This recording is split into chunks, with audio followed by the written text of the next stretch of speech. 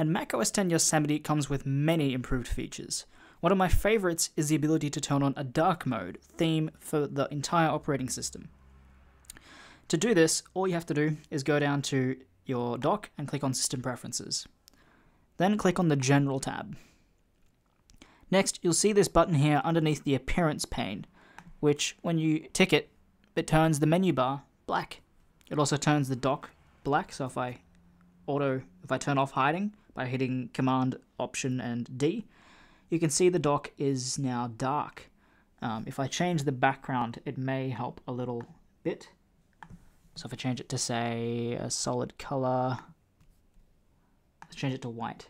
You can see that my dock is a darker color, and so is the menu bar. Also, the titles, although the menus here are darker as well. It looks really nice, and I think I'm going to leave it on for quite some time. Let's go back to white just to show you the difference. White looks like that, and dark looks like that. Works really nice. I'm running Developer Preview 4 right now. Not Developer Preview 4, the beta. I was running the Developer Preview, and it didn't have this mode to be easily turned on. You had to go into Terminal and do it a few other ways. But this is dark mode in OS X Yosemite. Thanks again for watching. I hope you enjoyed this video.